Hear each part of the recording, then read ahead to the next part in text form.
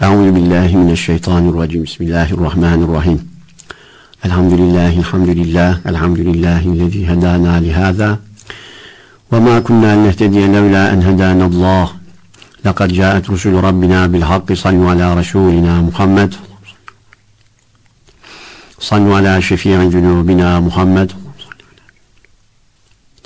Sallu alâ tabîbi kulûbina Muhammed. Allahümme salli alâ seyyidina Muhammed ve alâ. Estağfirullah, bismillahirrahmanirrahim. Ve men yahruc min beyti muhaciran ilallahi ve rasulihi thumme yudrikul mevt fakat vaka ecruhu alallah ve kânallahu gafûran rahîmâ. Sadakallahul azim ve bellagana rasuluhun nebiyyül haşimiyyül kureyşiyyül emin. Allah-u Teala ve Tekaddes Hazretleri gecemizi mübarek eylesin. Bu gecenin feyzinden, bereketinden cümlemizi müstefid eylesin. Amin. Muhterem Lale Gül FM dinleyenleri, hepinizin hicri yılbaşınız mübarek olsun. Rabbim Celle Celaluhu bu geceyi her birerlerimiz hakkında ve tüm İslam alemi hakkında hayırlara vesile eylesin. Rabbim Celle Celaluhu geçen yılda işlemiş olduğumuz bütün günahlarımızı mağfiret buyursun. Önümüzdeki yılı da hayır ve bereket içerisinde ibadet ve taat üzere rızasına uygun olarak geçirebilmek Rabbim Celle Celaluhu cümlemize nasip eylesin. Amin. Evet muhterem dinleyenlerim, bu gece tabi yılbaşını ne yapabiliriz? Kutlayabilirsiniz. Tabi kutlama derken yani milleti toplayıp gelin şöyle ikide katalım, kafaları bulalım filan da demeyin. Çünkü öyle dansla, baloyla, içkiyle filan tabi değil. Yani Müslümanın eğlencesi de, Müslümanın kutlaması da, düğünü de, bayramı da nasıl olacak? İslam'a uygun olacak, Kur'an'a uygun olacak, Muhammed Mustafa sallallahu aleyhi ve sellemin sünnet-i seniyesine uygun olacak. Çizgiyi aşmayacak, meşru çerçevede, dairede yapacak. Yani kutlayın dediysek de bu ölçülere ne yapmak lazım? Riayet etmek lazım. Yani meyveler yenir, çerezler yenir, mısırlar patlatılır, meşrubatlar içilir. Hatta hindi bile ne yapabilirsiniz? Yiyebilirsiniz. Evet, hindi eti haram değil. Yani hindi eti yemekte herhangi bir sakınca yoktur. Ama miladi yılbaşı gecesi hindi yenmez. O gece her kim yerse hindi, bütün günahlar tepesine bindi. Neden o gece yenmiyor? Çünkü o gece yani miladi yılbaşı olunca 31 Aralık'ı 1 Ocağı bağlayan gece Noel yortusudur. Hristiyanların dini bayramıdır. Adamlar o gece çamlar, kavaklar kesiyorlar. Dolmalar bilmem neler yapıyorlar. Hindiler dolmalar yapıyorlar. Dolayısıyla hindi kesmek onların adeti oluyor. Yani kurban bayramı yaşadık değil mi? Bir tane Hristiyan kurban kesti mi? Seninle beraber kurban kesip bayram yaptı mı? Yapmaz. Neden? Çünkü senin dini bayramın. Adam Müslüman değil, bir şey değil yani, senin ritüellerine niye uygun hareket etsin ki? O yapmıyorsa pekala ben Müslümanım diyen adam nasıl bu işi yapıyor? O da ayrı bir dava.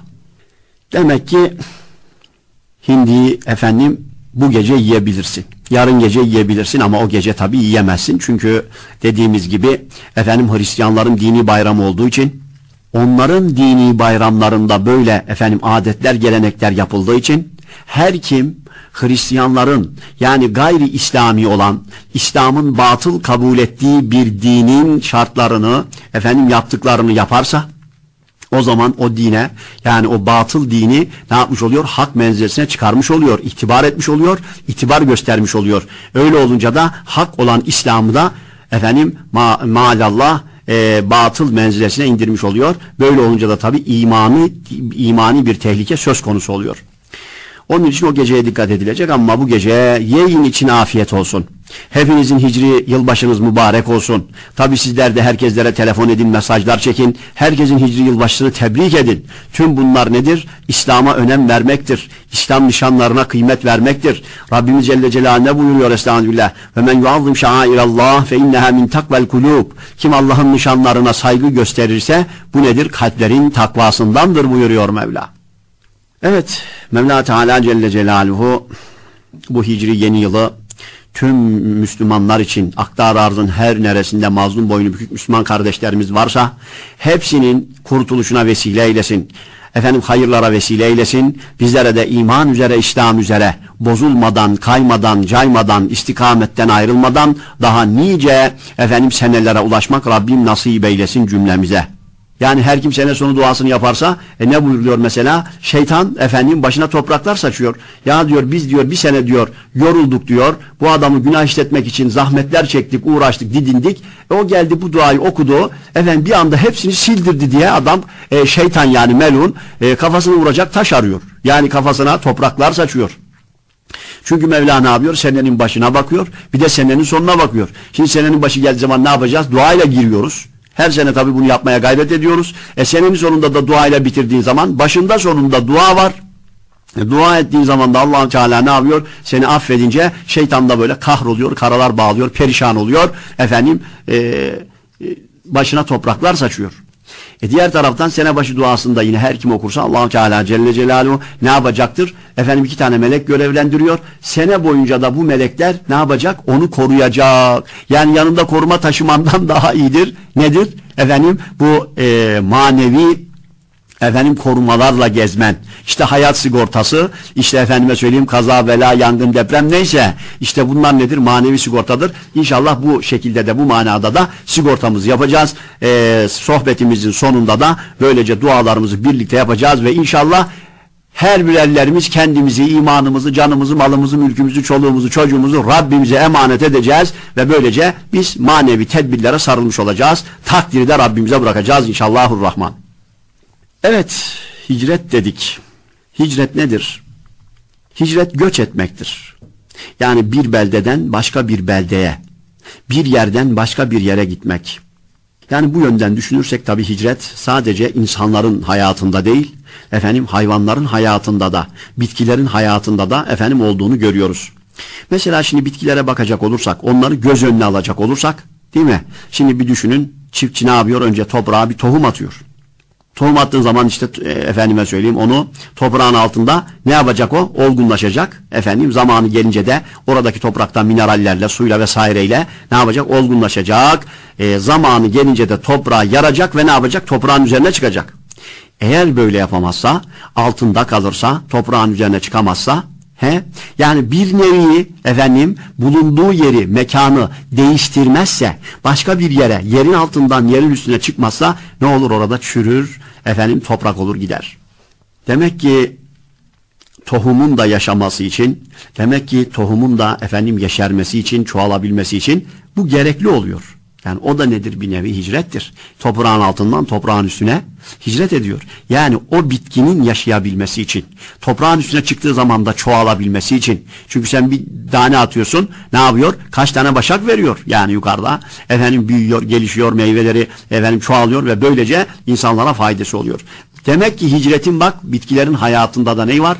Hayatının devamı için, idamesi için, çoğalabilmesi için, gelişebilmesi için, kemale erebilmesi için hicret gerekli, yer değiştirmesi gerekli, toprağın altından üzerine çıkabilmesi gerekli. Tabi sadece hayvanların hayatında değil, bitkilerin hayatında değil, hayvanların hayatında da var. Bakıyorsun göçmen kuşlar var değil mi? Mesela leylekler vardı. Eskiden leylekleri çok görürdük. Şimdi pek böyle hayvanların da kökü kuruyor herhalde. Sonu geliyor baksana. Pek görmek mümkün olmuyor. İşte onlar da ne yapıyorlardı? İşte havalar soğuyunca sıcak iklimlere ne yapıyorlar? Göç ediyorlar. Buralara bahar gelince, yaz gelince geliyorlar. Buralara kış gelince ne yapıyorlar? Onlar ılıman iklimlere, sıcak iklimlere göç ediyorlar.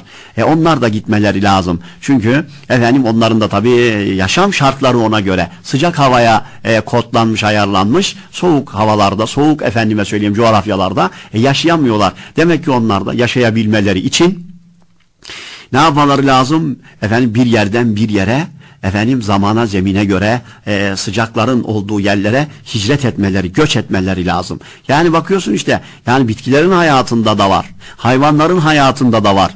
Zaten insanların hayatında zaten var. Yani sadece bizim anlattığımız manada hicret değil. Bakıyorsun şimdi doğudan batıya pek çok göçler var. Değil mi? Pek çok aileler ne yapıyor? Batıya doğru göç ediyorlar. Bakıyorsun buradan da Amerika'ya giden var, Avrupa'ya giden var. Pek çok yerlere, beldelere, ülkelere çalışmak için, maişetini temin etmek için, çoluk çocuğunun rızkını kazanmak için pek çok vatandaşımız da ne yapıyor? Göç ediyor, gurbetlere çıkıyor. Yani bunlar da tabii bir nevi ne oluyor? Hicret oluyor. Ama tabii bunlar rızık endişesiyle yapılan göçler, yani maddi olarak, ekonomik olarak rahatlamak için veya hayat standartlarını daha da yükseltmek için yapılan göçlerdir efendim. Tabi bizim sohbetimizin konusunu teşkil eden hicret ise bu geride saydıklarımız değil, sırf Allah rızası için yapılan hicrettir. İşte Efendimiz sallallahu aleyhi ve sellem ve ashab-ı kiram rıdvanullahi teala aleyhim ecmaîn hazaratının hicreti, yapmış olduğu hicret niçin? Din için, iman için, İslam'ı daha rahat yaşamak için yapılan hicret. Ya, hatta bunun için hatta tüm maddi imkanlarını gözden çıkardılar. Yerlerinden, yurtlarından ayrıldılar ve ne yaptılar? Medine'ye hicret ettiler. Evet, tabi ashab-ı kiram Medine'deki baskı neticesinde, işkence, zulüm neticesinde Efendimiz sallallahu aleyhi ve sellemin de işaret etmesiyle, müsaade etmesiyle tabi Medine'ye hicret ettiler. Medine'ye hicret, tabi Medine ashab-ı kiram için bir gurbet diyarı. Her ne kadar şimdi tabi Medine-i Münevvere, Resulullah sallallahu aleyhi ve sellem geldi, nurlandırdı oraları. Ama neticede nedir? Bir gurbet diyarıdır. Çünkü işleri, güçleri, evleri, barkları, çevreleri hep nerede kaldı? Mekke'de kaldı. Evi orada, tarlası orada, tapası orada. Yani onları alıp götürmediler. Kaplumbağa gibi evini sırtına yükleyip de mi gittiler? Hiçbir şey almadan ne yaptılar? Bütün sosyal çevrede dahil olmak üzere bütün işler, güçler Mekke'de kaldı ve ne yaptılar? Medine'ye hicret ettiler. Şimdi onların bu gidişleri, Medineli, Mekke müşrikleri hicret eden ashab-ı kiramın Medine'de sıkıntı çekmelerini istiyorlar. Yani oraya gittiklerine pişman olsunlar. Öyle ya, şimdi belde yabancı olunca, insanlar yabancı olunca, orada yeni bir çevre var, yeni bir ortam var. Şimdi oraya alışmak kolay mı? Düzen kurmak kolay mı? İşini yoluna koymak kolay mı? Hele bir de kriz ortamı olursa, sıkıntılar olursa, değil mi? Şimdi mesela kriz var diye yılların esnafı ne yapıyor? Düzenini devam ettirmek için ne kadar uğraşıyor adam, yani tedbir alıyor vesaire. Sen şimdi sıfırdan başlayacaksın, yeni bir düzen kuracaksın, yeni bir iş kuracaksın, yeni bir ortam hazırlayacaksın. Hakikaten çok zor, çok zor. Kolay değil. İşte Mekke müşrikleri bunları düşünüyorlar ve bu sebeple onların tabii Medine'ye giden sahabe-i kiramın orada sıkıntı çekmelerini arzu ediyorlar. Yani itilsinler, kakılsınlar, darlığa düşsünler, perişan olsunlar. Yani başlarına ne tür bela, musibet gelse, onların başına şöyle bela geldi, şöyle musibet geldi, şöyle sürünüyorlar. Böyle bir haber gelse var ya, adamlar bayram edecekler. Yani bunu bekliyorlar. Tabi müşrik kafası, İslam kardeşliğinden haberleri olmadığı için onlara kimse sahip çıkmaz zannediyorlar. Öyleyse Medine'ye gittin, oradaki insanlar senin neyin ki? Anan değil, baban değil, amcan değil, halan, dayın değil yani. Akraban değil, bir şeyin değil. Kavmin değil, kavmiyetin değil. Yani sana niye sahip çıksın, niye destek olsun, niye yardım etsin? Böyle düşünüyor gavur kafası. Daha doğrusu, yani İslam kardeşliğinden haberleri olmadığı için falan diyoruz ama böyle bir kardeşlikten o gün için, o günün şartlarında kimin haberi var ki? Her yerde menfaatler ön planda, çıkarlar ön planda, kavmiyetçilik, sınıf farklılığı, ırkçılık, yani ne ararsan var. Ama işte İslam dini geldiği andan itibaren Efendimiz sallallahu aleyhi ve sellem tebliğ ve davete başladı ve ne kadar güzel mefhumlar koydu. Ya o andan itibaren kavmiyetçiliği, ırkçılığı, sınıf farklılığını ne yaptı? Hepsini ortadan kaldırdı. Ya İnsanlığa İslam kardeşliğini sundu. İhtilafları ittifaka çevirdi. Düşmanlıkları dostluğa çevirdi. Ne kadar nefret tohumları varsa hepsini çürüttü. Onun yerine ülfet ve muhabbet ağaçlarını yaşattı.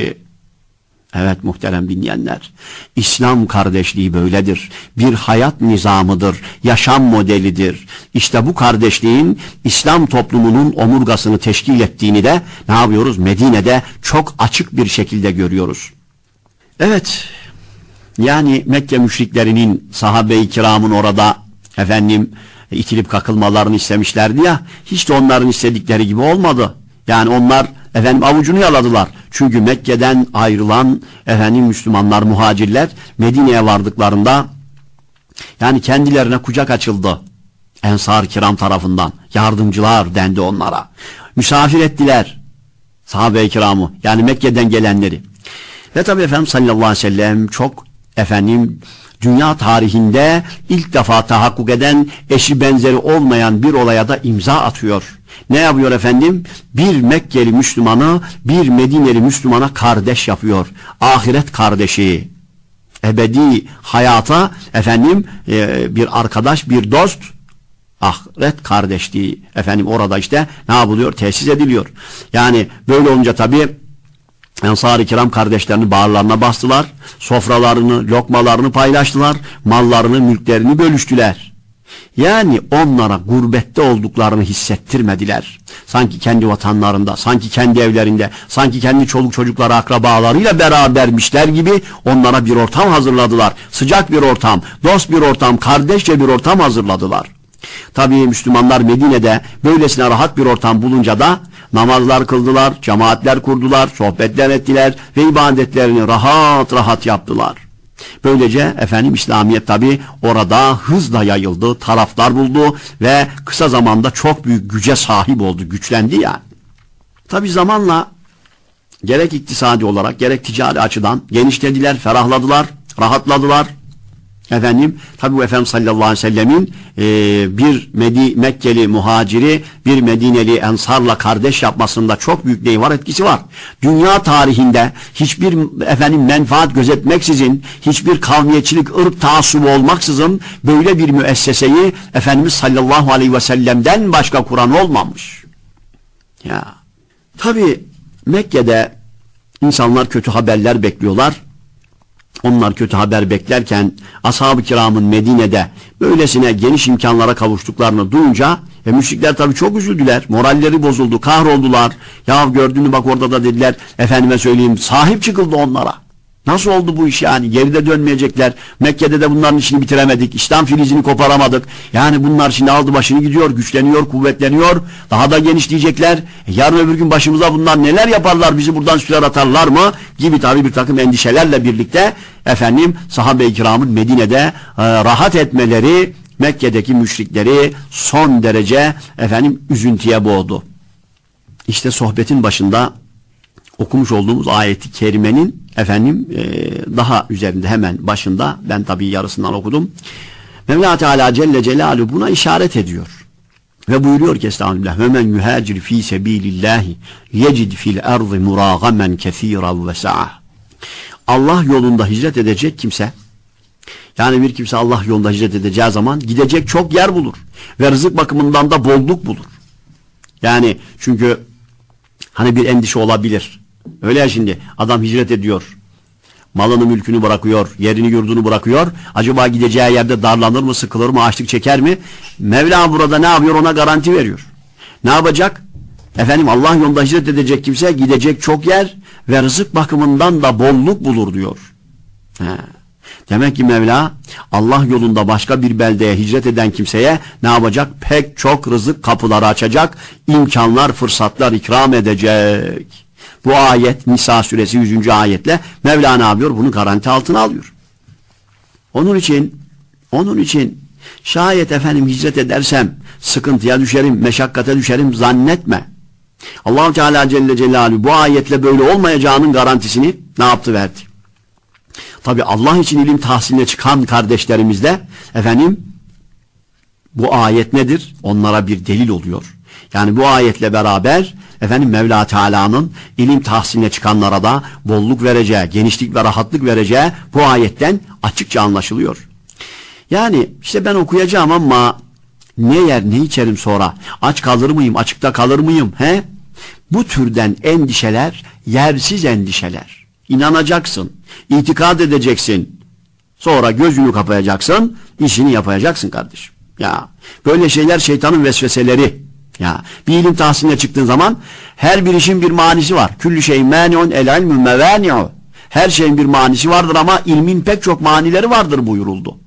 Ya herkes mani olmaya çalışır. En yakınları mani olmaya çalışır.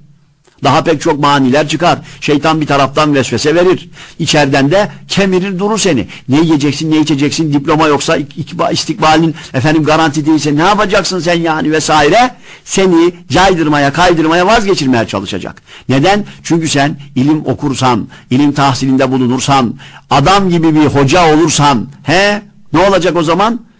seni dinleyen binlerce insan hidayet bulacak ya, şeytan o zaman binlerce adamla uğraşacağına ne yapıyor? Seni baştan işini bitirmeye çalışıyor. Şimdi pek çok hoca efendiler, İslam'a hizmetleri var. Pek çok insan hidayetlerine vesile oluyorlar. Şeytan hiç uğraşmadı mı zannediyorsun onlarla? Ne uğraştı? Ne vesveseler. Ama işte baştan onları kandırabileydi, caydırabileydi, kaydırabileydi, başka işlerle meşgul ettireydi. Bırak aman bu ilmi ne yapacaksın, ne edeceksin, ne yiyeceksin, ne içeceksin, sen ticaretine bak vesaire gibi bir takım vesveselerle kandırsaydı bu kadar insanlar şimdi o hocaların sohbetleriyle, vaazlarıyla hidayete ulaşıyorlar. Mevla'nın yolunda, cennet yolunda düşe kalka da olsa gitmeye gayret ediyorlar ya, hepsinle şeytan ne yapmak zorunda? Uğraşmak zorunda. Çünkü şeytan uyanık. Çok uyanık. Milyonlarca insanla uğraşacağına onları yola getirecek bir adamı kaydırmak için uğraşıyor.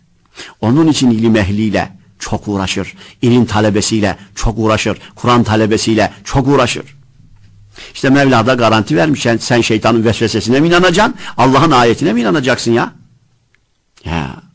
Onun için bu türden demek ki vesveselerin yersiz olduğu da bu ayet-i kerimeden anlaşılmış oluyor.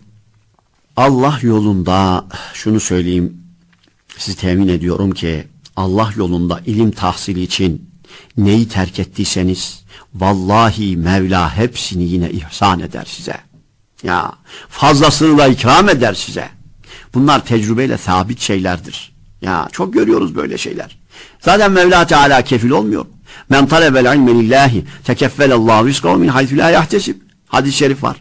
Her kim Allah rızası için ilim tahsil ederse Allah onun rızkını tekeffül eder. Allah kefil oluyor yani. Ben kefilim, sen diyor korkma oku. Min haythu la yahtesib. Ne taraftan peki? Hiç ummadığı taraftan, hiç beklemediği taraftan Allah onu ne yapacak? Rızıklandıracak. Sen boş ver, Allah kefil olmuşsa nereden getirirse getirir Mevla. Bir meşru yerden, helalinden Mevla ne yapar? Sana bir rızık kapısı açar Celle Celaluhu. Sen yeter ki buna iman et. Sen yeter ki itikad et. Zaten alim olan da zengin olmadan ölmez. O da ayrı bir dava. Evet, tabii konumuz bu olmadığı için ama böyle de bir parantez açmış olalım. Evet, hicret edildi Mekke'den Medine'ye. Tabii fetihten önce İslam'a girenlerin, yani fetih derken Mekke'nin fethinden önce İslam'a girenlerin yurtlarını terk edip Medine'ye hicret etmeleri farz idi. Farz. Müslüman mısın? Evet. Hangi beldede hiç fark etmez. Mutlaka ne yapacaksın? Medine'ye hicret edeceksin. Yani bu Mekke'nin fethine kadar böyleydi. Tabii Müslümanlar hicretle birlikte Medine'yi yurt edinince yeni Müslüman olanların da gerek zulüm ve baskıya maruz kalmadan yaşamaları, gerekse yeni kurulan İslam toplumuna destek olmaları şart. Bu gerekiyor. Bunun yanında tabii İslam esaslarını öğrenmeleri lazım. Öyle ya şimdi.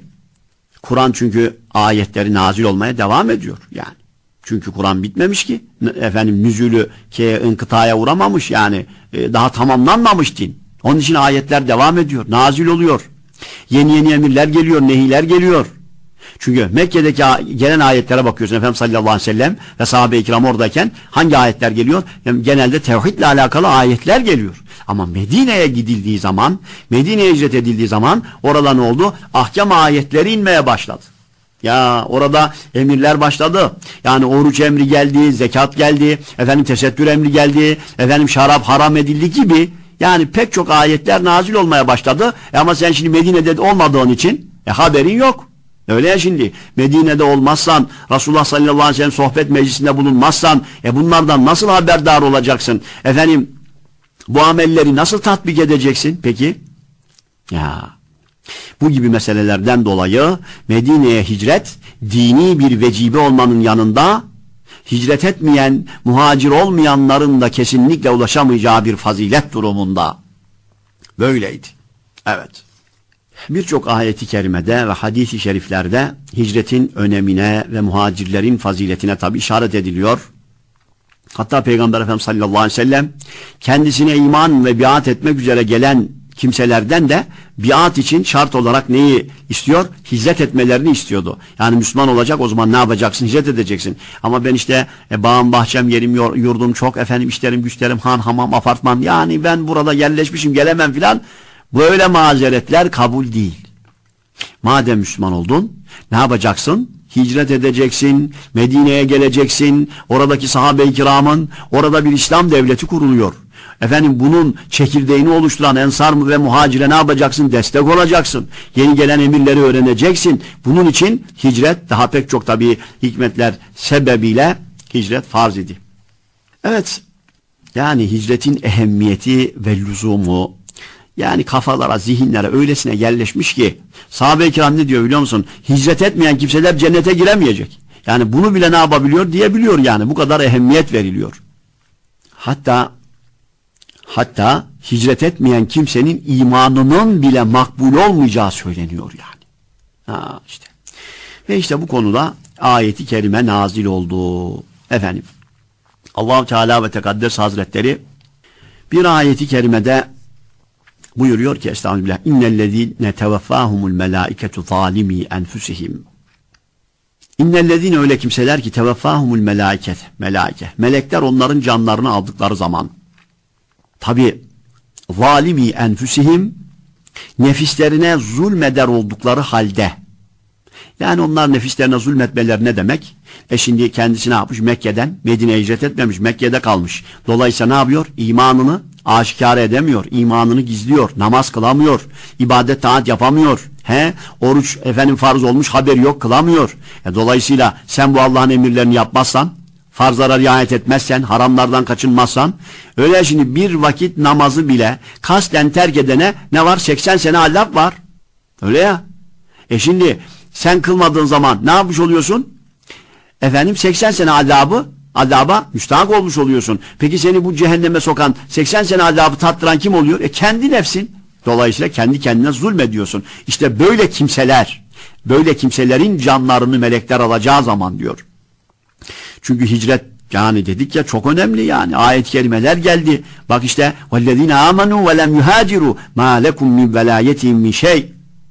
İman edip de hicret etmeyenler, hicret edinceye kadar, hatta yuhaciru, hicret edinceye kadar sizin onlara hiçbir velayetiniz yok. Yani dostluk ilişkiniz, miras alakanız yok buyuruyor ayet. Ya tabi bu ne zamana kadar devam ediyor? Mekke'nin fethine kadar devam ediyor. Efendimiz sallallahu aleyhi ve sellem tabi daha sonradan ne buyurdu? La hicrete ba'del fethi, fetihten sonra artık hicret, yani hicretin farziyeti yoktur buyuruyor. Ve lakin tabi cihat ve niyet vardır. Böyle buyuruyor. Tabi fetihten sonra hicretin farzı neshedildi, kaldırıldı. Çünkü artık ne olmuş oldu? Müslümanlar güçlenmişler, fevç insanlar İslam'a tabi olmaya başlamışlar. Herkes dinini istediği yerde korkusuzca yaşayabiliyor. O zaman hicret etmeye de gerek yok. İslam güçlenince, bütün herkes efendime söyleyeyim topluluklar halinde İslam'a girmeye başlayınca, her yerde rahat rahat Allah'ın dinini yaşayınca, o zaman bulunduğun yerde bir Medine gibi rahat rahat ibadet ve taatini, inancını yaşayabiliyorsan, o zaman zaten mantıken de hicret etmenin bir lüzumu kalmadığı anlaşılıyor. Ve işte fetihten sonra da zaten ne olmuş oldu? Hicretin farziyeti ne olmuş oldu? Kaldırılmış oldu. Evet, tabi hicret böylesine önemli olunca hicret etmeyenlerin durumu tehlikeye girmiş oluyor. Çünkü hem Müslüman hem de Mekke'de kalmaya razı olmuş. Müşrikler arasında ikamete razı olmuş. Onlarla teşriki mesaide bulunmuşlar. İbadet ve taatlerini yapamıyorlar. İşte sanki tehdit mahiyetinde bu ayeti kerime indi o zaman işte. Yani az önce okuduk ya, muhakkak o kimseler ki nefislerine zulmeder oldukları halde melekler onların canlarını alacaklar ya, o zaman melekler soracak, kalu, diyecekler ki fîme kuntum, ne işteydiniz? Yani dininiz konusunda ne yapıyordunuz? Niye yaşamıyordunuz? Kalu, onlar diyecekler, kunnâ müstazafîne fil ard. Biz diyecekler yeryüzünde zayıf kimselerdik. Çok zayıftık. Efendime söyleyeyim, bulunduğumuz yer Mekke'ydi, biliyorsunuz. Müşrikler vardı, putperestler vardı, Ebu Cehiller vardı, Asbinvahiller vardı. Yani orada ibadet yapmak, taat yapmak, namaz kılmak mümkün değil yani. Bizim de efendim onlara karşı gücümüz yetmediğinden dolayı elbette yapamadık yani, bunu yapmamızın bir imkanı yoktu diye güya ne yapacaklar? Mazeret beyan edecekler. Tabi mazeret kabul olunacak mı? Kabul olunur mu? Kalu, melekler ne diyecek? Elem tekun ardullahi vasiaten fetuhaciru fiha. Allah'ın arzı geniş değil mi? He? Allah'ın arzı geniş değil miydi? Yani Mekke'den başka yer mi yoktu? Fetuhaciru fiha. Oraya hicret edeydiniz ya. Böyle melekler ne yapacak? Fırça atacak, kızacak.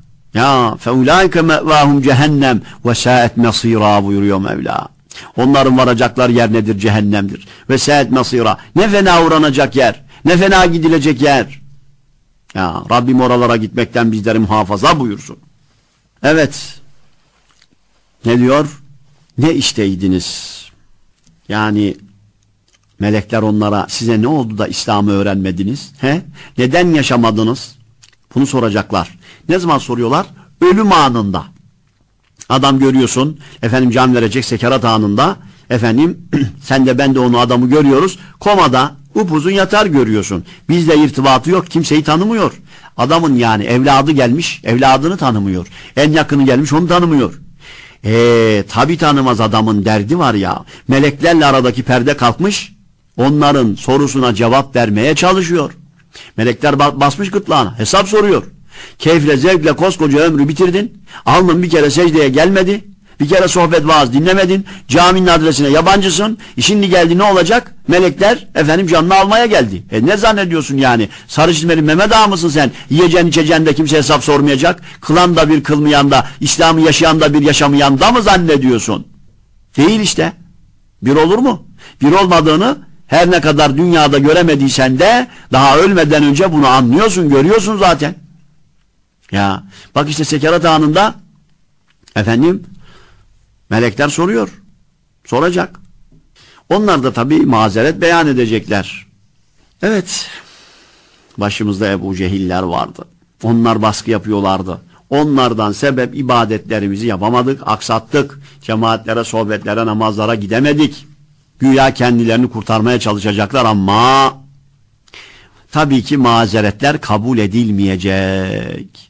Evet. Çünkü sen diyorsun ki böyle burada yapamadık, edemedik ama bak ne diyorlar? Elem tekün ardullahi vasiaten. Allah'ın arzı geniş değil miydi? Fetuhaciru fiha. Oralara hicret etseydiniz ya. Yani Medine'ye hicret edenler ne kadar rahat ettiler. Hem dinlerini yaşadılar, hem dünyalarını mamur ettiler, hem de ahiretlerini abad ettiler. Resulullah sallallahu aleyhi ve sellemin o güllerin efendisinin dizi dibinde İslam'ı öğrendiler, İslam'ı yaşadılar. Böyle de bahane mi olur ya? Hakikaten yani şimdi Mescid-i Nebevi orada, Muhammed Mustafa sallallahu aleyhi ve sellem imam olmuş. Efendim Aşere-i Mübeşşere arkasında saf tutmuşlar o kadar sahabeyle birlikte. Bilal-i Habeşi radıyallahu anh'da müezzin. Şu cemaate bak. Ya nasıl feyizli olur. Adam namazla uçar be. 7 kat sema yaşar, arş-ı kürsüyü geçer de Mevla'nın huzurunda alnını secdesine koyar. Alnını secdeye koyar yani. Allah Allah. Böyle bir fırsat kaçıyor yani. Böyle bir imkan elde edilemiyor yani. Hicret etsen bu gibi 5 vakit namazla Resulullah'ın arkasına sallallahu aleyhi ve sellem namaz kılma imkanı olacak. Ama sen hicret etmedin ve şimdi de ne yapıyorsun? Bahane uyduruyorsun. Evet muhterem dinleyenler, bahane kabul edilmiyor. Ya bahane kabul etmeyecekler. Yok filanca şöyle der. Dalga geçerler, gülerler. Bize sorulmayacak mı bu sorular? Acaba bu Kur'an-ı Kerim kıyamete kadar baki olduğuna göre, değil mi? Daha kıyamette kopmadığına göre, öyleyse bu ayetten bize pay yok mu? Bize de soracaklar. Koskoca bir ömrü oyunla, eğlenceyle, kakara kikiriyle geçirip, ibadet ve taatlerden uzak kalıp, Mevla'nın emirlerine riayet etmeyenler de, onlar ölmüyorlar mı? Padişah da olsan, kral da olsan, işçi de olsan, memur da olsan ne yapıyorsun? Ölüyorsun yani. Ölüm herkese hak. Vakit saat gelince vaki olacak. O zaman ne oluyor? İşte o zaman bu sorular hepsine soruluyor. Melekler soracak. Melekler soracak. Onun için biz işimize bakalım. Allah'a güzel kul olmaya bakalım. Yok efendim filanca şöyle der. Dalga geçerler, gülerler. He? Ama şimdi ben böyle yaparsam işimden olurum. Aç kalırım, müşteri gelmez, benimle iş yapmazlar. Onun için efendim İslam'ı yaşayamıyorsun. He? İşte bu bahaneler ne yapıyor? Hiç fayda vermeyecek. O zaman bize de ne diyecekler? Kalu diyecekler ki fîme kuntum, ne işteydiniz? İslam'ın için yaşamadınız. Neden namaz kılmadınız? Sormayacaklar mı zannediyoruz? İşte meleklere diyecek. Yani ben namaz kılacaktım ama hiç sorma, bizim patron çok berbat bir adam. Ebu Cehil gibi bir adamdı yani. Müsaade etmedi ki kılayım canım. Ne yapayım yani? Müsaade etse hakikaten kılacaktım. Mazeret beyan ediyorsun. Millet de seni zannediyor ki öyle kendinden geçmiş, kimseyi tanımıyor sekerat anında usul usul yatıyorsun, öyle mi? Ha, dışarıdan öyle gözüküyor ama adam ecel telleri niye döküyor, ecel telleri? Hesap veremiyordu ondan. Daha gözünü yummadan efendim melekler bak neler soracak. Görüyor musun? Kimisi başka mazeret uyduracak. Kimisi patronum berbattı diyecek. Kimisi çevrem çok bozuktu diyecek. Onun için İslam'ı yaşayamadım. Veya işte sen de mi mürteci oldun, sen de mi gericilere karıştın derler diye dalga geçerler, bana gülerler diye ne yapamadım? Müslümanca yaşayamadım. İslam'a göre hareket edemedim. Bahaneler, mazeretler. Ya böyle mazeret olur mu ya? He? Dünyaya geliş gayemiz ne? Mevla buyuruyor estağfirullah ve ma halaktul cinne vel inse illa liyabudun. Ben insanları ve cinleri ancak bana ibadet için yarattım buyuruyor Allah Celle Celaluhu. Evet, ben insanları ve cinleri ancak bana ibadet için yarattım. Peki Mevla böyle buyurduğuna göre demek yaratılış gayemiz neymiş? İbadet. Yaratılış gayesi ibadet olunca hangi efendim bahane geçerli olur? Ya sen yaratılış gayeni kenara bırakmışsın, başka bir takım mazeretleri güya efendim işleri güçleri mazeret olarak öne sürüyorsun. Öyle şey olur mu? Tam tersi olması lazım. Sen niye bu işi yapmıyorsun? Ne yapayım? Yapamıyorum. İbadetime engel oluyor. İbadetime mani oluyor. Namazıma efendime söyleyeyim engel teşkil ediyor. Onun için ben bu işi yapmıyorum. Şöyle bir iş yapıyorum demek lazım. Yani ibadetine, taatine göre hayatını şekillendirmen lazım. Bak sonra çok pişman olacağız. Ya ne demek ya? İşim gücüm çok, namaz kılamıyorum. He? Ortamım bozuk, İslam'ı yaşayamıyorum. Bunlar bahane mi? He. Kabul edilmeyecek. Ama efendim son anda da ne olmayacak? Geri dönüş olmayacak yani. Evet. Arkadaşlarım çok kötü. Hep kahveye, meyhaneye gittiler. Oraya davet ettiler. Camiye sohbete gidelim diyen olmadı ki. Deseydiler gelirdim. Bak şimdi. Melekler ne diyecek peki? Demişlerdi ya Allah'ın arzı geniş değil mi? Fetuhaciru fiha, oralara hicret etseydiniz ya. İşte bize de soracaklar. Diyecekler ki madem öyle çevren bozuksa, öyle mi? Oturduğun mahalle, muhit, semt neyse, İslam'ı yaşamana engelse başka mahalle mi yok? Oraya taşınsaydın kardeşim ya. Mahallen bozuksa, çevren bozuksa çevreni değiştir. Çevreni değiştir. Ya. Patron kötüyse başka işe gir. Başka patron mu yok? Başka iş mi yok? Arkadaşların kötüyse kendine iyi arkadaşlar edin. Öyle ya. Senin kötü arkadaşlarla ne işin var ya? He? Demek senin de canın zaten ekşili istiyormuş ki onlarla takılmışsın. Meyhaneye gel demiş, sen de pırr hemen takılıp gitmişsin. Kahveye gidiyoruz, ben de geliyorum demişsin. Okey'e 4. lazım demişler, sen de hop oturmuşsun.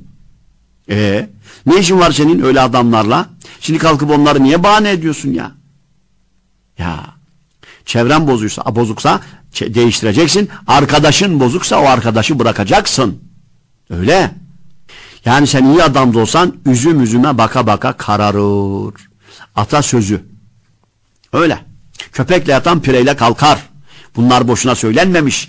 Efendim binlerce tecrübeden geçtikten sonra efendim söylenen ifadeler bunlar. Çünkü üzüm üzüme baka baka kararır ne demek? Kötü adamla arkadaşsan ya o sana benzeyecek, sen onu çevirdiysen, benzettiysen ne ala.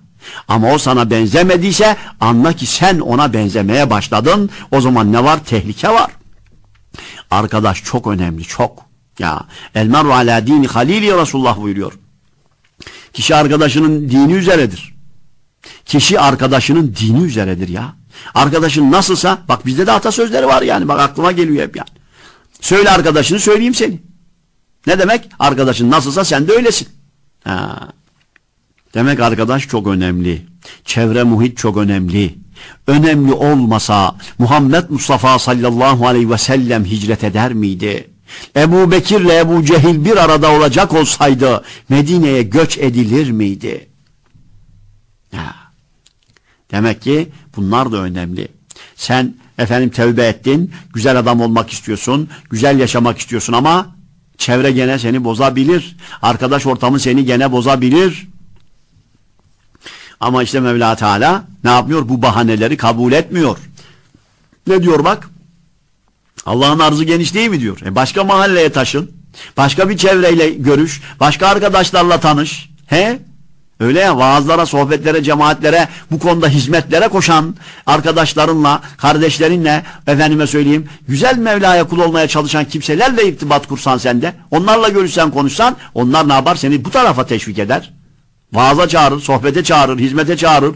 Değil mi? Dolayısıyla demek ki bu gibi meseleler mazeret değil. Onun için herkes hesabını yapacak. Şu hicret ayında, hicri yeni yıla ilk giriş saatlerimizde, bu gecede kendi kendimize bir karar verelim. Allah'ımıza söz verelim.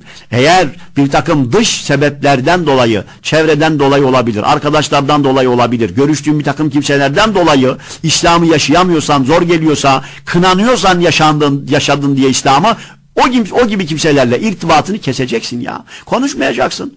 Yani sana huzur vermeyen insanla niye efendim takılıyorsun, devam ediyorsun? Dünyada da huzur vermiyor, ahirette de zaten ne yapacak? Kuyunu kazmış oluyor. Farkında olsa da olmasa da. Ama işte mazereti Mevla kabul etmiyor. Bak ayetin sonunda ne buyurdu? فَاُولَٰكَ مَأْوَاهُمْ cehennem وَسَاءَتْ مَصِيرًا. İşte onların varacakları yer cehennemdir. Ne fena uğranılacak yer, ne kötü uğranılacak yer buyuruyor. İşte bu ayeti kerime inince Peygamber Efendimiz sallallahu aleyhi ve sellem bu ayet-i kerimeyi yazdırdı ve Mekke'de bulunan Müslümanlara gönderdi. Yani ayet özetle ne diyor? Ya hicret ya cehennem. Ya hicret ya cehennem diyor. Tabi bu ayet-i kerime Medine'ye gelince gizli tabi Müslüman olmuşlar. Onlar birbirlerini tanıyorlar, işte onlar arasında bu ayetler okununca efendim bunlardan bir tanesi Cündeb İbni Damra radıyallahu anh. İman edenlerden ama henüz hicret etmemiş Mekke'de. Ama çok yaşlı bir zat, kötürüm bir zat. Ayakları tutmuyor, yürüyemiyor. Şimdi bu ayeti duyunca tabii Mekke'de duramadı. Hemen şöyle doğruldu. Sıkıntılı efendim. Yani cehennemi göze alabilir mi ya? Hemen Medine'ye gitmeye can attı. Oğulları da var kocaman. Hepsini çağır çocuklar dedi. Böyle böyle bir durum var dedi. Ayet gelmiş. Muhammed Mustafa sallallahu aleyhi ve sellem bunu bize tebliğ etti, beyan etti. Efendim melekler nefsine zulmedenlerin canlarını alacakları zaman efendim bunlar böyle mazerette bulunacaklar da melekler kabul etmiyorlar. Onların varacakları yerde Allah cehennem buyuruyor. Onun için ben dedi cehennemi göze alamam. Onun için ne yapıyorum ben bu gece? Medine'ye gidiyorum dedi. Tabi oğulları gitmesini istemediler. Yahu dediler sen hastasın dediler, acizsin dediler. Ayakların tutmuyor baba, nasıl gideceksin ya? Cündeb İbni Damra radıyallahu anh dedi ki ya dedi ben hastaysam size ne oluyor? Kazık kadar adamsınız dedi. Hemen dedi bir tane sedye yapın beni götürün bakalım dedi. Ben hastaysam siz de hasta değilsiniz ya. Ben sizi bugünler için yetiştirdim. Eğer götürmezseniz hakkımı helal etmiyorum. Ve dedi ben vallahi bir gece daha şu Mekke'de sabahlamayacağım şu ayeti duyduktan sonra dedi. İmana bak ya. Görüyor musun? Halbuki bir sonraki ayette hastalara müsaade var. Hastalar müstesna buyuruluyor yani. Ama ben hasta olabilirim ama beni götürecek var yani. Öyleyse hasta durumunda değilim demek istiyorum. Hasta da olsam gideceğim, olmasam da gideceğim. Evet, oğulları tabii baktılar ki babaları kesin kararlı. Hemen bir sedye yaptılar, onu efendim koydular ve Medine'ye doğru ne yaptılar? Yola çıktılar. Medine'ye giderken tabii Ten'im denilen bir yer var. Umre mescidi. Yani efendim hacılarda, umrecilerde bir daha umre yapacakları zaman ne yapıyorlar mesela? En yakın efendim umre yapma yeri Ten'im'e gidiliyor, tekrar ihrama giriliyor, niyet ediliyor, geliniyor. Tabi pek çok yerde yapılabilir. Hudeybiye'de yapılabilir, Cirane'de yapılabilir vesaire. Ama en yakın yer mesafe olarak Ten'im'dir. İşte bu mahalle geldikleri zaman Tabii çok ağır hastaydı zaten. Rahatsızdı. Rahatsızlığı iyicene ziyadeleşti ve öleceğini de vefat edeceğini de anlayınca hemen şöyle sağ eliyle sol eline vurmaya başladı. Allahümme hâzî leke ve hâzî li rasûlik übâyi'uke alâ mâ bâye aleyhi rusulük. Ey Allah'ım dedi. Bu elim senin için, bu elim de Resulün için. Sana dedi Resulünün biat ettiği her hususta ben de biat ediyorum dedi. Öyle dedi ve vefat etti. Tabii onun ölüm haberi Mekke'de müşriklere ulaşınca tabii çok sevindiler. O dediler, bak gördün mü bu da Müslümanmış dediler. Gizli Müslümanlardanmış dediler. İyi ki öldü de kurtuldu dediler. Umduğunu bulamadı dediler. Tabii bu haber Medine'ye ulaşınca ashab-ı kiram tabii çok üzüldü. Çünkü hicret çok önemli. Muhacirlerin çok büyük fazileti var. Yani bu sevaptan, bu faziletten mahrum kaldı diye çok üzüldüler. Bunlar tabii bu şekilde kendi aralarında tabii konuşurlarken yani ne olacak? Yarı yolda vefat etti. Muhacir midir, değil midir? İşte Mevla Teala Celle Celaluhu ne yapıyor? Ayet-i kerime gönderiyor ve buyuruyor ki estağfirullah ve men yahruc min beytihi muhaciran ilallahi ve rasulih. Her kim yahruc çıkarsa min beyti evinden muhaciran ilallahi ve rasulih. Allah'a ve Resulüne hicret etmek için çıkar da ثُمَّ يُدْرِكُ الْمَوْتِ sonra ona ölüm ulaşırsa fakat vaka ecru alallah onun ecri, onun mükafatını vermek Allah'a aittir. وَكَانَ اللّٰهُ غَفُورًا رَحِيمًا Allah Celle Celaluhu çok bağışlayıcı, ziyadesiyle acıyıcıdır buyuruyor. Yani ne demek istiyor Mevla? Yani diyor ki ey Mekkeliler sevinmeyin, ben onu Medine'ye gitmiş kabul ettim. Ey Medineliler siz de üzülmeyin, muhacir sevabını tas tamam kendisine verdim. Çünkü fakat vaka ecru alallah buyuruyor. Onun ecri Allah'a aittir diyor. Ne demek Allah'a aittir? Yani ben onu gitmiş gibi kabul ediyorum buyuruyor. Çünkü ne niyetle çıktı? Hicret niyetiyle. Kim için hicret edecek? Allah'a ve Resulüne, Allah için, Muhammed Mustafa sallallahu aleyhi ve sellem için hicret ediyor. Öyleyse gidemese de madem yola çıktı, evinden çıktı bir adım atsa bile demek ki ne olacak? Allah onu muhacir olarak kabul edecek. İşte ulemadan bazısı bu ayet-i kerimeden şöyle bir hüküm çıkarıyorlar. Yani kim Allahu Teala Hazretlerine itaate niyetlenir de onu tamamlayamazsa Allahu Teala Celle Celaluhu mükafatını tas tamam verecek. Mesela işte sıhhatliyken bir insan ibadetini aksatmadan yapıyorsa, değil mi? Adam sıhhati yerinde, ağrısı, sızısı yok, hastalığı yok, ibadetlerini hiç aksatmıyor. Hepsini vaktinde yapıyor. Ne olacak şimdi? Hasta olunca, adam hasta olduğu zaman ne yapacak? Tabii ki vücut zafiyete uğrayınca, hasta olunca o ameli, o nafile ameller, ibadetler diyelim yapamasa bile ne yapacak Mevla? O ameli yapmış gibi sevap kazanır adam. Çünkü hasta olmasa ne yapacak? Yapacaktı. Mevla biliyor. Adam hasta yapamıyor. İyileşse ne yapacak? Tekrar yapacak. Öyleyse Mevla yapmış gibi ne yapıyor? Kabul ediyor. Aynı şekilde gençliğinde ibadetlerini aksatmayan kimselerde, değil mi? Adam ibadetini genç yaşında da yapmış.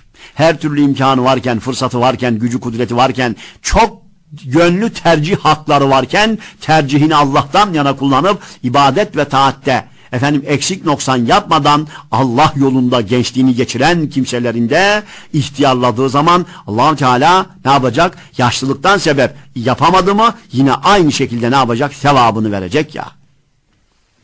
Mevla mahrum etmez Celle Celaluhu. Ya bir hadis-i şerifte öyle buyruluyor işte. İzâ meridal abdu ev sâfera kutibe lehu mislu mâ kâne ya'melu mukimen sahîhâ buyuruyor. Kul hastalandığı zaman veya yolculuğa çıktığı zaman mukim veya sağlamken yaptığı amelin sevabının bir misli kendisi için yazılır diyor. Evet ulema buyuruyor ki ilim tahsili için, hac için, helal kazanç için, bir kimseyi Allah rızası için ziyaret gibi yani salih amel sayılan işler için bir kimse yola çıksa ve maksadına ulaşamadan ölse, böyle olan herkes bu ayeti kerimenin hükmüne göre maksadına ulaşmış, ve yani maksadına ulaşmış gibi, bu ameli tamamlamış gibi ne yapar? Sevap kazanır, ecir kazanır. İşte mesela ilim tahsil ederken veya Kur'an öğrenme niyetiyle başlayıp ölenler de ne olacak? Kabirde tamamlatılacak. Ya Efendi Hazretlerimiz ne anlatır, ne buyurdu? Hoca olmak niyetiyle bir kimse ilme başlasa, ilmi bitirmeden ecel gelse mahşerde hoca olarak haşrolacak. İşte bu ayete göre okuyalım mesela. Dese ki adam hoca olmak niyetiyle başladı. Sarf okuyor. Nasara yansuru nasran fe nasirun.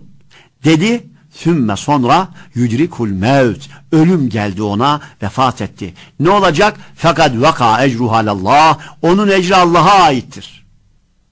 Eğer o ölmese ne yapacak? Devam edecekti. Hoca olacaktı. Niyeti öyleydi çünkü. Allah Teala ne yapıyor? Kabirde onu tamamlatıyor. Mahşerde hocalarla beraber haşrediyor. Şu Rabbimin büyüklüğünü görüyor musun? Ya sen yeter ki başla. Sen yeter ki gayret et. Sen yeter ki bitirmeye niyetle o işe ne yap? Sayet gayret et ya. Biz medresede okurken bir kardeşimiz vefat etmişti. Tabi niyeti hoca olmak. Vefat etti, tabi cenazesi kılındı. Güya o arkadaşımızın da kimsesi yok. Çocuk dönüş yapmış, güya bütün akrabası onu terk etmiş vesaire. Sorsan kimsesi yok. Adam vefat etmiş, cenazesini kim kılacak? Sen öyle zannet. Kim kıldırdı biliyor musun? Efendi Hazretlerimiz kıldırdı cenazesini. Arkasında papatyalar gibi yüzlerce sarıklı ilim talebesi var. İlim talebesi nedir? Cehennemden azat olmuş kul görmek isteyen ilim ehline baksın buyuruluyor. Kur'an ehline baksın buyuruluyor. Ya böylesine cehennemden azat olmuş günahsız yüzlerce talebe arkasında saf tuttu. Cenaze namazını kıldı. Vallahi imrendim o zaman onun cenazesine, biliyor musunuz? Ve bu arkadaşımızı defnettik. Birkaç gün sonra bir kardeşimiz rüyasında gördü onu. Dediler ki durumun nedir? Ne yapıyorsun orada? Dedi ki çok dedi rahatım. Bir kardeşimiz geldi şimdi dedi, az önce izhar müzakeresi yapıyorduk dedi. İzhar okuyor. Nahivden bir kitap. Yani Arapça ilmine demek ki daha yeni vefat etti. Demek izhar okuyordu. Sorduk, hakikaten izhardaymış. Onun müzakeresini yapıyor. Şimdi hoca olmuştur o. Ya niyetine kadar büyükse o kadar onu kabirde okutacaklar ve mahşerde hocalarla, alimlerle beraber haşrolacak. İşte bu ayetten çıkarılıyor bu. Onun için bir işe başladığınız zaman o işi bitmiş kabul edin. Ya bitiremezsem, yarım kalırsa bu gibi düşüncelerle hayırlı işlerden geri kalmayalım. Çünkü Allah yolunda böyle bir iş ki bu. Yani Dimyat'a pirince giderken evdeki bulgurdan olmak yok bu davada, bu yolda böyle bir şey yok. Kesin kazanmak var. Allah için bir adım da olsa yürümek lazım. Mevla tamamlar onu. Karınca misali. Karıncaya demişler nereye gidiyorsun? Demiş ki hacca gidiyorum. Ya dediler hiç bu ayaklarla hacca gidilir mi? Olsun demiş ya, gidemesem de o yolda ölürüm ya. Bu mesele demek çok önemli. Hayırdan ne yapabiliyorsan yap. Yarın öleceğini bilsen bile o hayırdan kesinlikle geri kalma. Kalmamak lazım yani.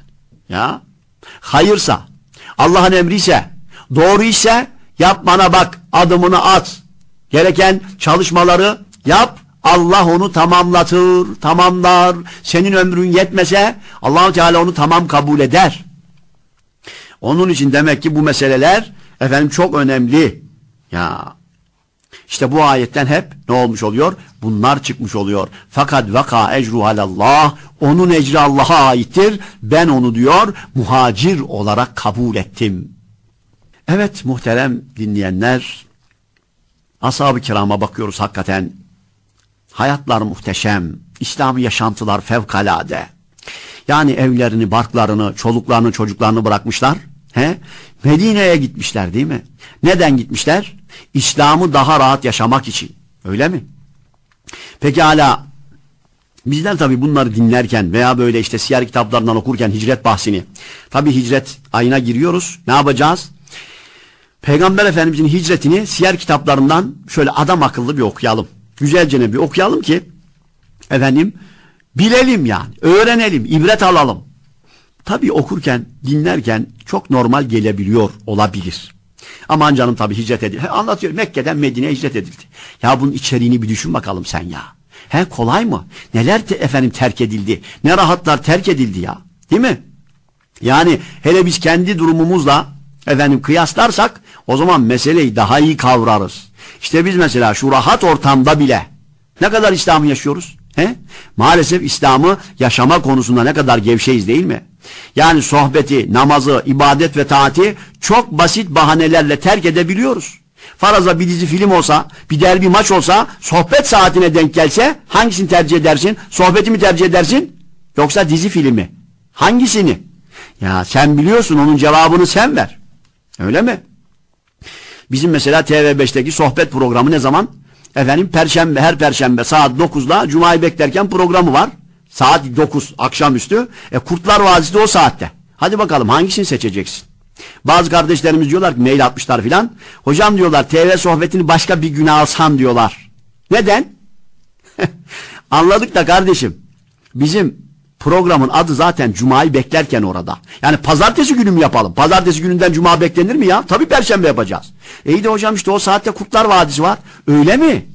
He. Peki onu seyrediyorsun da ne anlıyorsun? He? Sen boş ver onun senaryosunu. Bak kanalı değişince senaryosu da değişti, biliyor musun? At sahibine göre kişniyor yani. Boş ver sen vadi madi de sen bizi dinle kardeşim, bizi dinle. Bir de cehennem vadisi var, biliyor musun onu? Esas pusu orada. Ha, işte o vadiden kurtuluşun, cehennem vadisinden, gayya kuyularından kurtuluşun yolunu anlatıyoruz. Cennetin yolunu anlatıyoruz. Rabbim sizleri de bizleri de cennet yolcusu eylesin. Maleyani, lüzumsuz meselelerden dolayı, dünyevi bir takım meşgalelerden dolayı uhrevi hayatı terk edenlerden eylemesin Rabbim. Evet, ashab-ı kiram gerek malları gerek canları konusunda İslam için böylesine fedakar davrandılar. Ama bize gelince hep bahane, hep mazeret. İşim vardı, sohbete gelemedim. Meşguliyetim çoktu, namazı geciktirdim. Bu kadar muhtaç talebe var. He? Fakir fukara var. Onlar için, Allah için çok küçük rakamları bile zor verenler, verirken elleri titreyenler maalesef zevki için, keyfi için milyarlar sarf edebiliyor. İşte bunları düşününce ashab-ı kiramın ne kadar büyük insanlar olduklarını çok daha iyi anlıyoruz. Şimdi ben kendime sorayım. Sen de kendine sor. Sen de ben de Allah için neyi feda ettik de, neye hicret ettik de Allah'tan bir takım şeyler istiyoruz. Ya Allah için nefsimizden fedakarlık maalesef yapamıyoruz. Bir takım kötü alışkanlıklarımızdan hala Allah için vazgeçemiyoruz. Bazı haramlara müptela olmuşuz. Bir türlü şu nefse söz geçirip de o isyanları terk edemiyoruz.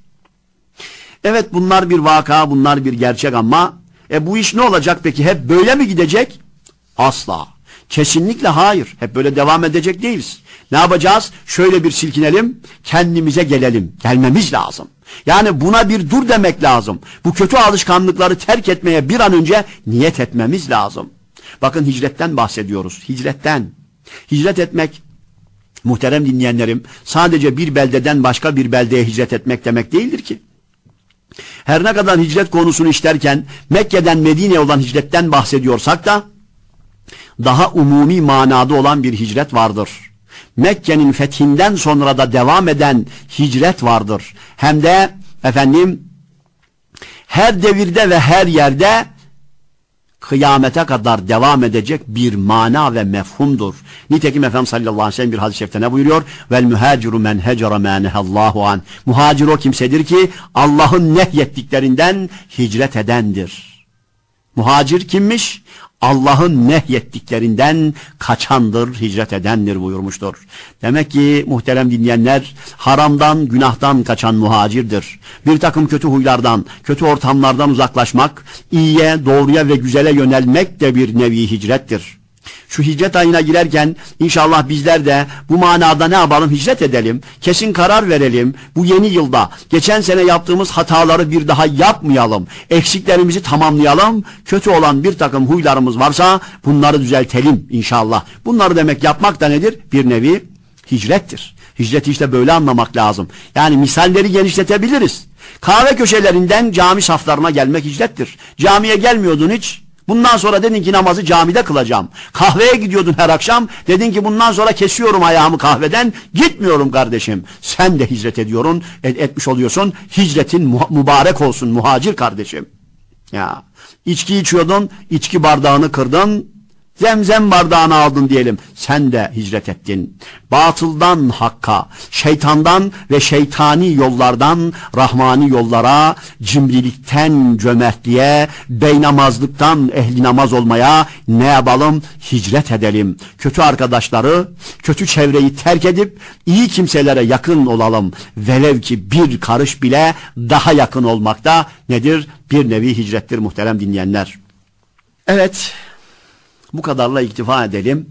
Sohbetin başında söylemiş olduğumuz sene başı duasını okuyacağız. Ondan önce tabii sizler de telefonlarla müracaat etmişsiniz. Efendim diyorsunuz ki sene sonu duası da yapılsa memnun oluruz. Biz yapamadık diye. Ben önce efendim sene sonu duasını yapıyorum. Çünkü sene sonu duasını her kim yaparsa efendim o zaman ne oluyor? Şeytan diyor ki biz diyor bir sene diyor yorulduk. Bu günahları işletmek için zahmet çektik. O bir anda hepsini sildirdi diyor yani. Görüyor musun bak. Geçmiş seneye ne yapıyor? Silgi çekiyor. Dolayısıyla bunu dün okusak veya gün yani geçen gün içerisinde okusak daha iyiydi.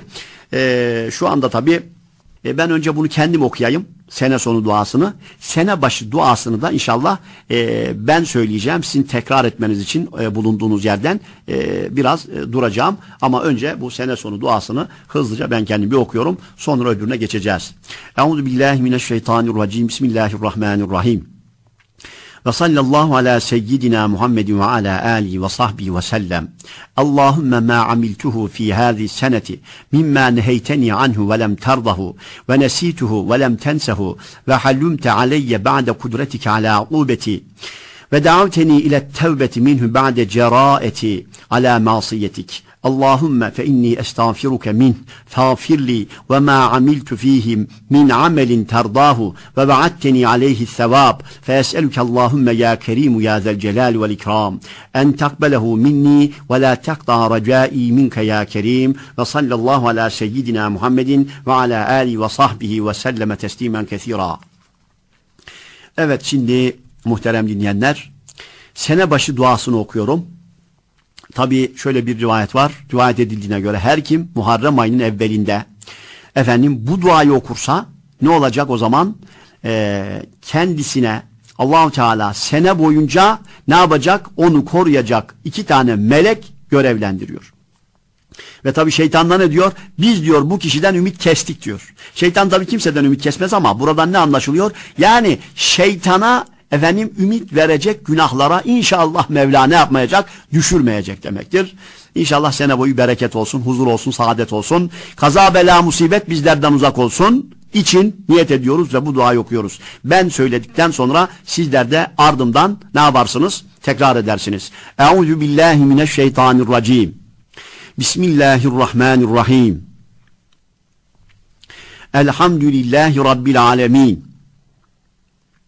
Vessalatu vesselamu ala seyyidina Muhammedin ve ala alihi ve sahbihi ecma'in. Allahümme entel ebediyyül kadim el hayyül kerim el hannanul mennan ve hâzihi senetun cedîdetun es'eluke fîhel ismete mineşşeytanirracim ve evliyâihi vel avne ala hâzihin nefsil emmâreti bis-sû'i vel iştigâle bima yukarribuni ileyke ya kerim ya zel celali vel ikram birahmetike ya erhamer rahimin ve sallallahu ve selleme ala seyyidina ve nebiyyina Muhammedin ve ala alihi ve sahbihi ve ehli beytihi ecma'in. Allah-u Teala ve Tekaddes Hazretleri yapmış olduğumuz dualarımızı kabul buyursun. Geçmiş senede yapmış olduğumuz bütün günahlar nelerse Rabbim hepsini affeylesin, mağfiret eylesin. Bütün hatalarımızı, noksanlarımızı, eksiklerimizi tamamlamak nasip eylesin. Bu yeni seneye de duayla giriyoruz ya Rabbi. Nasip ettin. Huzur ve saadet içerisinde ibadet ve taat üzere bu seneyi de geçirmek, kazalardan, belalardan, musibetlerden uzak olmak bizlere de, çoluğumuza da, çocuğumuza da, eşimize de, dostumuza da, tüm sevdiklerimize de nasip eyle ya Rabbel Alemin. Evet, Rabbim Celle Celaluhu sohbetimizin tesirini halk eylesin. Dedik ya, muhacir Allah'ın nehyettiklerinden kaçandır demiştik. İşte bu manada şu hicret ayına girerken bizleri de bu manada muhacirundan olmaya Rabbim cümlemizi muvaffak eylesin. Tekrar hepinizin yılbaşınız mübarek olsun. Gerek bizler gerekse tüm İslam alemi hakkında Rabbim hayırlara vesile eylesin. Evet muhterem dinleyenlerim, haftaya aynı gün ve aynı saatte tekrar buluşmak ümidiyle şimdilik hepinizi Allah'a emanet ediyorum. Esselamu aleykum ve rahmetullahi ve berekatuhu.